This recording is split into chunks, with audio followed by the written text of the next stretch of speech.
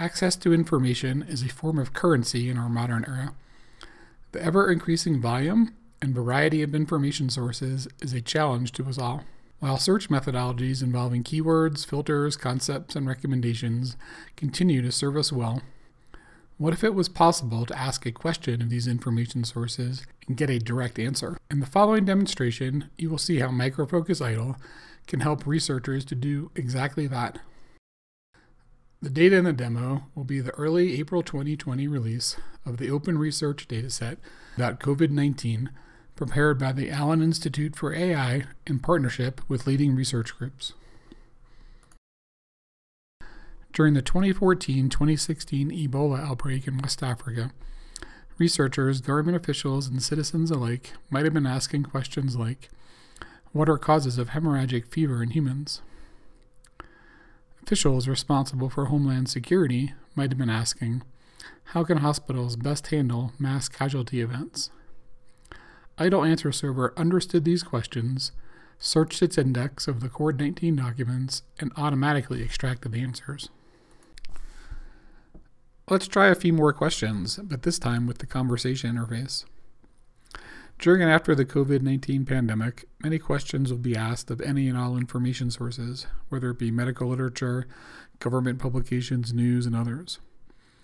An obvious question would be, where was COVID-19 first detected?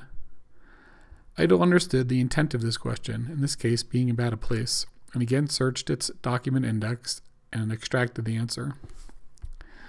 Clinicians investigating how best to triage symptomatic patients might ask, what are diagnostic tools for pneumonia? Researchers in search of treatments and a cure for COVID-19 might ask, which study looks at respiratory viruses of human origin in chimpanzees?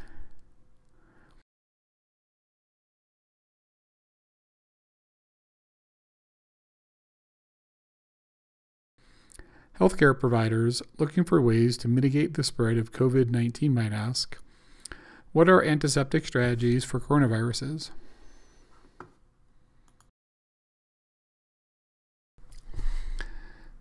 You might be asking yourself, how can Idle answer questions?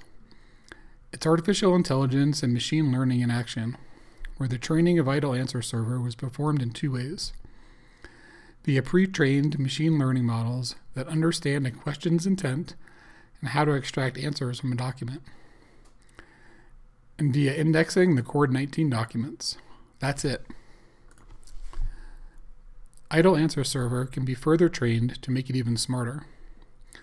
Other answer sources may also be tapped like FAQs, structured databases, and all of the 1,400 plus document formats that Idle can process, including emails, videos, presentations, PDFs, and so on, residing in the hundreds of repositories supported by the Idle connectors. That's all for today's look at Micro Focus Idle. Thank you for your time. Look for future videos covering other interesting topics.